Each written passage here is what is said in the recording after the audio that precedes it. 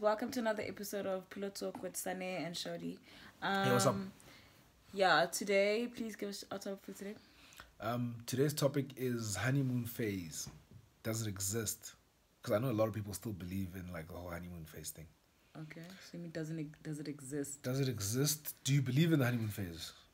Because I don't believe in the honeymoon phase, and I think a lot of people believe that the honeymoon phase exists because people are.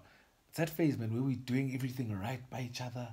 When Sane says, Very please go to nice. the shop, I go, yes, love. And I have even if energy. I'm tired Yeah. as fuck, I've just got this energy of what I can and can't do. But most of the time, I can do everything that's asked of me. And I'm just, as you said, extra nice about a lot of things. We try fight less because, in the honeymoon phase, You need. reaching a compromise. Yeah, you're neat. You pack things away. You don't really show who you are and whatnot. That's what people believe. And people are happy. Happier, or happiest, and happiest, and more consistent about the happiness. Mm-hmm. So we'll go the whole honeymoon phase happy, and then once it ends, whenever it ends, some people say 3 months, some people say 6 months. What do you say? When it ends, and then we are just a normal couple now, which is what I keep fighting with you about. Not that we What? honeymoon phase. I'll unpack it just now. Unpack it now. But what's honeymoon phase to you? Yes, what you described it to be, but I don't. What? No, you're crusty, dog. There's things in your eyes because you just woke up.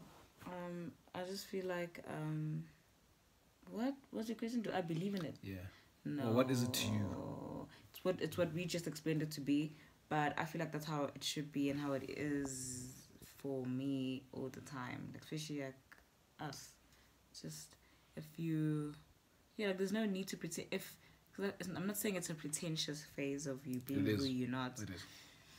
But I'm not that person. So I'm whoever I am in the beginning is who I am going to be throughout the relationship. So whether I'm neat. If I don't have the energy, I don't have the energy. But obviously in the beginning you do make move and effort. No, it didn't work like that for us.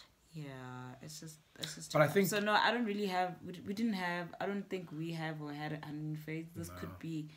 We might just have a constant honeymoon phase, which is just happiness. No, but constant honeymoon phase just depends on our attitude to what makes us happy, right? Yeah. Because honeymoon phase essentially is we're both just making each other happy, and then that comes to an end because we're overexerting a lot of effort to make sure the other person's happy. Yeah. And then you get to a point where it just dwindles down because I feel like there's a lack of concentration from both sides in the relationship when it comes to the relationship when it comes to making the other person happy. So an example is with her, we just said from the very beginning, let alone the fact that, like, just park the fact that when we met, we were just, I say it and I use it loosely, real with each other, in that, you can just tell there's no pretentiousness. She farted probably, 2 days in, for example, and she hasn't stopped farting, and No, it is stop bad, now. dog. No, it's It's better bad. No, it's not better. We spoke about this yesterday, the fart and we potency, said the potency is bad. Like, it's enough to cause World War III. But I love her for it. And it's that kind of desensitizing me to, like, things and just how she is that was just like, it's not even a thing. It's just like, this is who she is. And that's the person she presented at the very start of the relationship, of friendship, and then moving into the relationship. And it's just a decision of, I am going to treat this person nicely. When I can't do something, I can't do it. If I don't want to do something, I don't want to do it. Yeah. That's it. If I want to do it, I'll do it. So if I ask her for something and she does it, then she does it. If I ask her for something and she doesn't do it, then she doesn't do it. And I just know what she can do and what she can't do, stuff I'll do myself, etc. But we also made the decision to just, the focus is make the other person happy. That's literally as simple as that. Yeah. But that doesn't mean that you compromise who you are, though. It doesn't mean I compromise who I am. Like, if I don't believe in something, then I'm just going to say, no, I don't do it because I don't believe in that kind of thing, for example. But if I don't mind compromising, I'll jump in and do whatever needs to be done. Yeah, so I just think, well, for me, I don't really believe in honeymoon phases. But we can go on a honeymoon.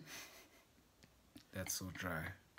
That is extremely But in dry. terms of, like, the phase, no. I just, if yeah, if you are who you are from the beginning, yes, probably the beginning it is nicer because everyone's excited. Yeah, and because that whatever, like yeah. euphoria. Sorry, I'm just Yeah. adjusting my fingers. But in terms of like the actual phase and being like happy for a phase, no. But do we then have to keep like not? I know the answer. We know the answer because we've spoken about keep it. being happy. Yeah, we have to keep injecting the euphoria, Yeah. right? Which is the date nights. Because I mean, let's quantify a date night in terms of if date night was an injection of euphoria, like a literal injection. Let's say date night injected 2 weeks of euphoria because of the effort you take to plan out a date. That kind of stuff helps because then on top of you guys talking about the fact that what you did made me extremely happy, and then I showed on top of that. So we're going to date night our date nights on Thursdays. It injects that euphoria, and the date night is also to talk about us as well. It's not just talk about gossip or whatever, right? So we talk about us, and to this day I still go on about like if something happens where I feel like I might be taken for granted or that thing might have been taken for granted, I'm the first person to say, yo, I try to kiss you in the morning and you just like act as if like we've been waking up next to each other for the past 100 years. I call her out on that because I'm like, yo, dog, if we're going to stop today, then that's how we're going to work our way out of... Didn't stop, maybe I just was tired. No, dog. Oh. No, dog. You can't blame tiredness. How do you blame tiredness? Okay. No, it's a lazy excuse. But you know what I mean? Yeah. So it's like make it a thing and a focus to... So basically you're saying it's a constant thing. That like you need to keep working on, yeah. Yeah, it's like not a job. Is it like a job where it's... It is a job, but it's a job you love working at. Yeah, and you keep building at it and working on it, and it's constant. Yeah, and just like at work, when you don't perform, they tell you, yo, you need to pull up your socks and this and this and this. So if I stop, like I've been opening her door from the beginning, and at first she thought I wasn't gonna be... You're gonna get tired. Yeah. And no, firstly, I make it a habit to do it. Then it's just second nature. Like when she opens the door, I get mad. I'm like, yo, don't touch my door. Yeah, if I touch the door, it needs to be fine. Don't touch my fucking door handle. Even if I forget, then... Yeah, sometimes she opens the door, I'm like... I have to close it slowly before she was closing... Yeah, I've done that so many times. But my point is, it's a conscious thing. Because at first you could argue that the stuff is actually unconscious. The nice things you do. And then when you come back to reality, it's like... Yo, dog, I'm not the dude who opens doors. I did it to impress her. Yeah. Right? Yeah, so in our relationship, there was no impressing. No. It was just... You just do, like, make the other person happy, dog. Yeah. Be nice to the person you're with. Respect the person. What do I do for you? Fuck all. Wait. That means nothing. No, I'm not. I don't mean like opening No, doors. I'm kidding. What do I do? What do you do? What kind of answer? Like you opening the door?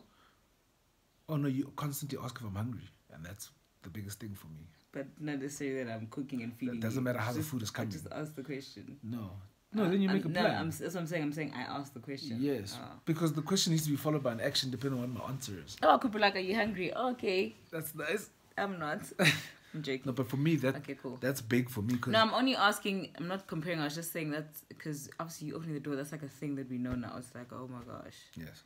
You open the door and I can't even not. If I touch it, it's bad. But anyway, the point was just consciously deciding to do certain things and remembering to do them all the time. And also, he does these things to cripple me. Tell them. What he means is basically his plan was. So the reason why he's so nice 24/7 from the beginning till wherever is because he wants you to remember. So if we're to ever break up or whatever, he wants me to know that, yeah, like that I'll go like into a deep depression. Like literally now I won't be able. Like literally now I'm driving. I'd always be like waiting for someone to open the door. Then I'm like, MK. I can imagine you sitting in a parking lot. Now I'm brushing my teeth, and maybe he used to give me the bowl of water to think. Now I'm like, MK. Then, but that's how it should be, dog. So he's doing it so that we should be all dating each other out the game, and by that I mean like make each other undateable. Yeah, basically saying irreplaceable. Yeah, it's trying to be like irreplaceable. Even though everybody's replaceable. Yes, even though everyone else, but he wants to. So that thing of he'll be like a ghost in my life for like a good 10 years. I'm just like, I can't eat because MK brings the forks. Yeah. And I'm like, where's MK? It's a competition, this life thing. So that's another reason why he does it. Because I mean, there's always going to be somebody better than you, but there should be nobody better than you in being consistent about certain things. Yeah. Right? Yeah. Because there's a dude with more money than me. There's Consistency is the word. Handsomer. There's a dude who speaks more fluently than me. There's a dude who just does things better. Yeah. But there's some things that you can just be so consistent about that are kind of, I don't want to be irresponsible and say impossible, but are hard to replace. You know, because the next dude, dog, I've seen niggas not open doors, man. I'm just like, I got your number, boy.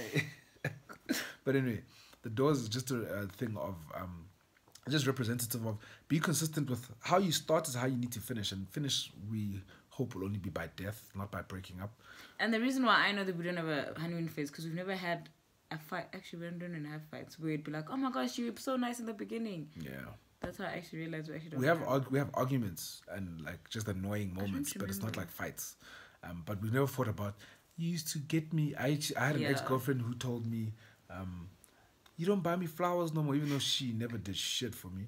But she went, you don't buy me flowers. You don't buy me flowers no more. You haven't bought me flowers. But that's obviously because I checked out. That's as cut and dried as that. I checked out, and checking out, I was not going to do anything that I did in the beginning. Because I did the stuff I did in the beginning, but then she didn't come to the party, so then it disheartened me, so I didn't carry on. Yeah. Versus when I do what I do in the beginning and I decide that I'm consciously going to be nice to this girl, I'm going to buy flowers. Damn, man, Netflix, shout out Net Florist. Netflix. I'm also like, I trying to say Netflix. I'm trying to say Net Florist. Shout out Net Florist. Okay. They send me reminders. Okay. Every month. Yeah. But anyway, you know, she never got flowers anymore. Because she didn't. When I was trying to make her happy, she didn't do things to make me happy. Nigga, I had wheat bix and cornflakes for supper. Okay, let's not go. Yes, let's not go back to your wounds. Off my chest. My wounds are closed now. But yes, yeah. So in terms of me, my honeymoon phase, I don't believe in that. So you guys, can your relationships? Do you think? Can you even think of your past relationship if it's not your current one? Do you think you're in a honeymoon phase? Have you gone through a honeymoon phase? Do you believe in such? Do you want to have phases? Because I just feel like you shouldn't have such. It just should be a constant thing. And because what I asked her, actually, interesting enough, I was like, it's like this. Ebbs and flows, yeah. What I asked her was like, how come it's possible? And yes, there's a difference in terms of time spent or constant time spent. But why is it possible to be friends with people and you can be friends with someone for 15 years, dog? I'm like Iggy, dog. Iggy and I know each other and Zboo for 20 years. It's been like plus 20 years now from primary school. But there's still this euphoria in the relationship. Do you know what I mean? The friendship. Yeah, there's still a euphoria. We see them and it's still like, yo, we're going to have a ball. We're going to have fun. We're going to wild out. And it just keeps getting better and better and better. Why do we not take those same principles of friendships into relationships? Okay. Why should we be different people? Yeah. Do you know what I mean? Because the friendships are based off of support, kindness, love, respect, and all that other fluffy stuff, right? And we almost do those stuff without even thinking about them when it comes to friendships. Yeah. You know, when you've done your friend wrong, you've got to apologize. Why do we not do the same to girlfriends, ironically, and boyfriends? Oh, friend. You know? Yeah. Oh, slow. Yeah. So yeah, just so comment below. Tell us, so what's your take on it? So our take is there shouldn't be such a phase. If anything, your relationship should be a honeymoon relationship, not a honeymoon phase. It should be the relationship is just a honeymoon. Obviously, we all have our ups and downs, but like there'll be ups and downs. But the point of not being in a honeymoon or not being in a place you consider honeymoon phase is being conscious and being consistent about the things you need to do to keep the other person happy. Yeah. You know, because the moment I bought her flowers for the first time, it was like, fuck, you gotta be consistent. Consistent doesn't mean I'm buying flowers every week. If my constant is I'm buying her flowers once every 6 months, then I must do that. Yeah. If my constant and consistent is I'm not buying her flowers ever and she ain't never getting flowers from me, then let me not get her flowers ever. Yeah. I'll do other things, but she just knows me as my boyfriend never gets me flowers, which then makes the person still dateable. Because when the next nigga buys flowers, guess what? She's gonna keep them at her desk. But then that's like saying if you're a guy who doesn't buy me sneakers and the guy who buys me sneakers every day. Come on. No. Obviously, I'm being stupid. About it. Yeah. But in fairness, there are some things that like. If a dude buys sneakers... Unless if you're saying like flowers is like the bare minimum. It's like a... Yeah, dog. Flowers is a bare minimum, dog. Not supposed to even discuss Some girls don't like flowers, but flowers are a bare minimum. Sneakers are like, dog, if a random dude buys you sneakers and I haven't bought you sneakers, dog, you're like, what the fuck? This guy crazy. Versus flowers or even like chocolates, dog. Okay. If your girl likes chocolates, chocolates are a bare minimum. It's like a fucking... Why is it a bare minimum? Because what? because of one, affordability, Okay. and two, But there's roses for it's kind of 2,000 it's a universal. Jokes. No, but now you're getting I'm into joking. it's a universal thing. Okay. You know, Yes, to show. Yes, affection or Yeah. attraction or whatever you want to call it. Yeah. And they just brighten up your day, and then they die. Yeah. Then they die after like a while. Yeah. But yeah, So- she still buys me flowers. And I like flowers because I like for me they symbolize gardens and stuff. I like greenery. But was I the first person to buy flowers, right? Yes. Just be sure. No. Yes. So sweet. I would lie. No, I was the first person to buy. No, but you remember I told you that. I put you girl- on. Yeah, I'll put you on. Put me on what? Like I discovered flowers through you. No. Now you know how it feels like to receive. Like it's nice. Yeah, it's nice. They decorate the crib nicely. Yeah. You know, I like color and things. What's your favorite flower? I don't have one. Just like nice looking flowers that brighten up like a room. Okay, cool. Because as much as dog, I was a bachelor. I see what I did there. I was. Yeah. I am a bachelor still, right? I'm a married. No, bachelor means you're not dating. No, bachelor means you're not married, dog. Oh, I don't know. So I'm a bachelor still. Anyway, So what am I? And I'm deviating, but anyway, you're a bachelorette, dog. Oh. Duh. Oh, okay, But cool. anyway, yeah, I don't believe in the honeymoon phase, man. That shit don't exist to me. And mind you, No, but then you know when people like do like eligible bachelors, does not mean that they are. But they put a guy who doesn't have a girlfriend there. I am a bachelor. They put but a I'm guy not, who has a girlfriend. Listen, I'm a bachelor. I'm just not an eligible bachelor because I have a girlfriend. What does eligible mean? Eligible means I'm out in the market. Oh, so the word eligible just changes it all. Yes. Oh, you guys can correct me if I'm wrong, but that's my take. Okay, cool. I was confused there. Cool. Yeah. No. So you're a bachelor. Yeah. Oh. You don't seem happy about it. Because I didn't know you were a bachelor. That's like next stop wedding, marriage.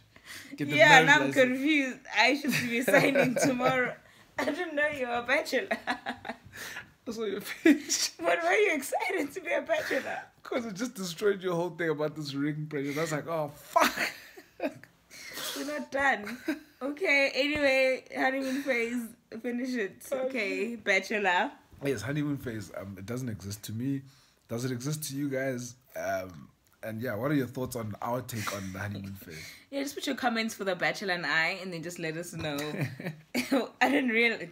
Wow, I'm just so excited. You just got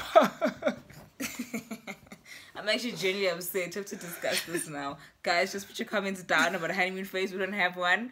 But yeah, the bachelor and I would like to know how you guys feel about this. Thanks, guys. Bye. She's not happy. She's not happy. Bye. Bye.